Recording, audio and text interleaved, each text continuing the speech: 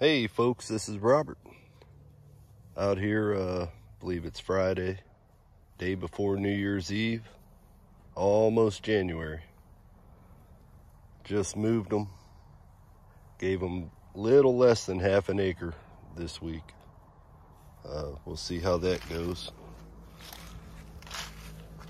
We got a lot of good stuff here.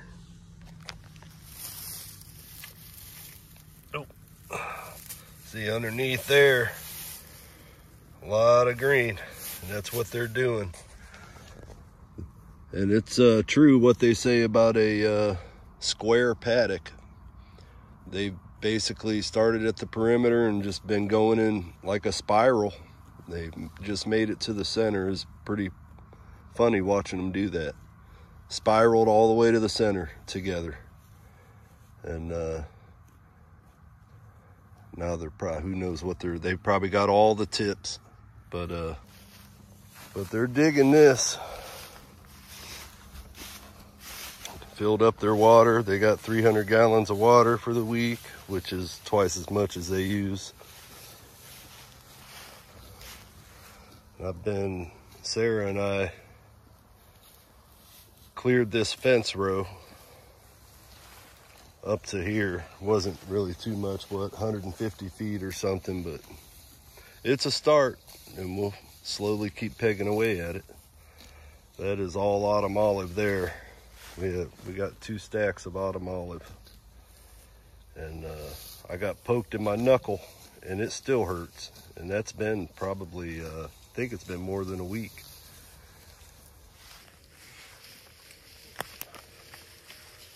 So this is about 150 feet by 150 feet, this paddock.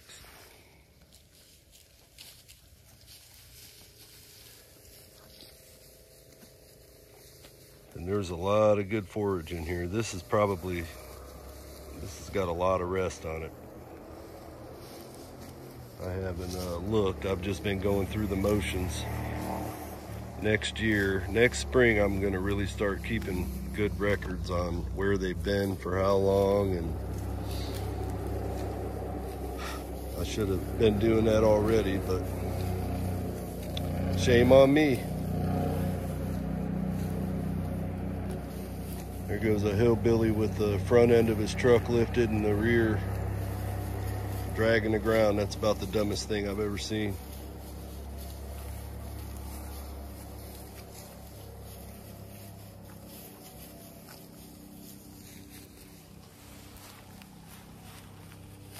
Ferdinand. But there's if I stand this up just about anywhere, it's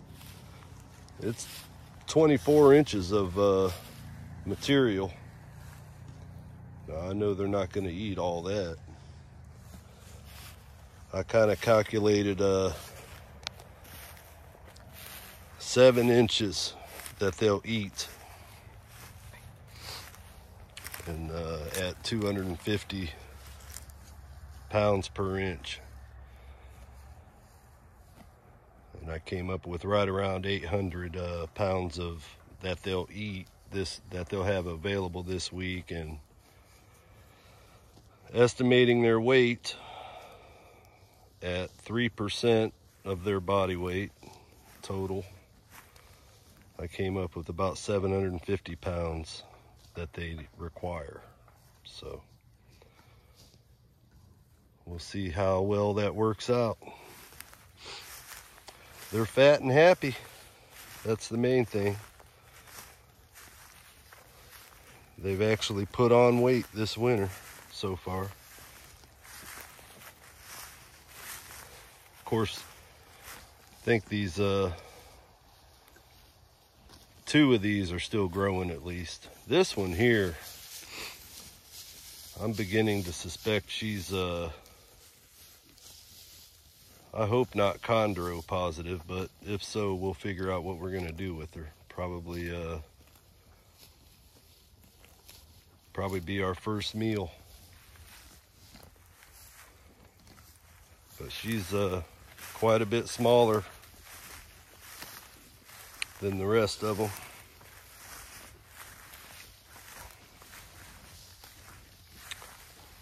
we'll see what happens. I certainly, I know when they get advanced in years, if they are chondro positive, they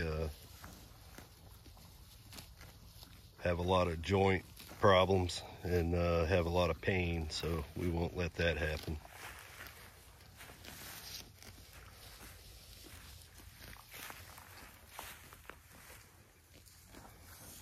Those would be some pretty small cuts of meat, I think.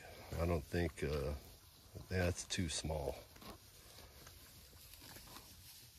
I would like to have, ideally, 800-900 pound cows and over 1,100 pound bull.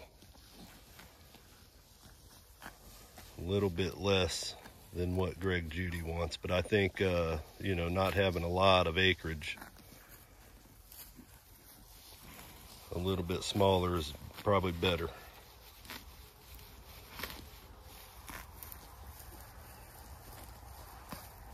Their manure's looking good. Like I said, I do have a protein tub when I think they need it, when there isn't a lot of green. There's a lot of green in this paddock, and the next month they'll have a lot of green. At the top of the hill on the other side of the creek, we'll have about almost 2 acres of good green for them.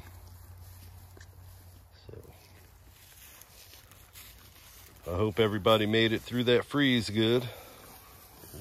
We made it through it, you know, had our obstacles, but where I worked out of town, it was no water for 3 days in Asheville. They had some kind of water freezing going on, and we couldn't even go find any food, really. All the restaurants were even shut down. So a lot of the hotels didn't have water. It was pretty rough up there in the mountains. Good thing I got to come home where we did have water. But they actually had rolling blackouts here in North Carolina on New Year's Eve. And we were one of the lucky recipients of no electric. But we do have a fireplace. But what irritated us was there's a place called Tanglewood, and they put on a Christmas lights show every year, sponsored by Chick-fil-A, which I like Chick-fil-A, everything about them really, but drove by there. We didn't have any power, but I'll tell you what, that light show was going on. Priorities were kind of screwed up on that one. A lot of elderly, no power. Christmas Eve until about midnight. And it was,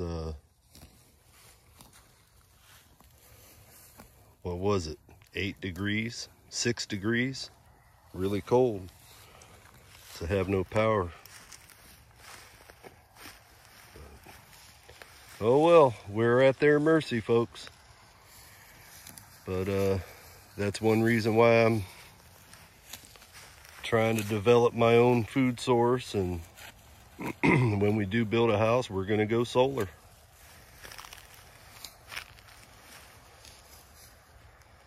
I do not want to have to depend on anybody. I know to some degree we do have to depend on people, and the powers that be, as far as I'm concerned, as evil as they are. But all we can do is go day by day and live our lives how we feel like they should be lived, and until they won't let us, I guess. And then we'll have to just stay true to our morals and values and stand up for what we believe in. Rant over. You all have a good one.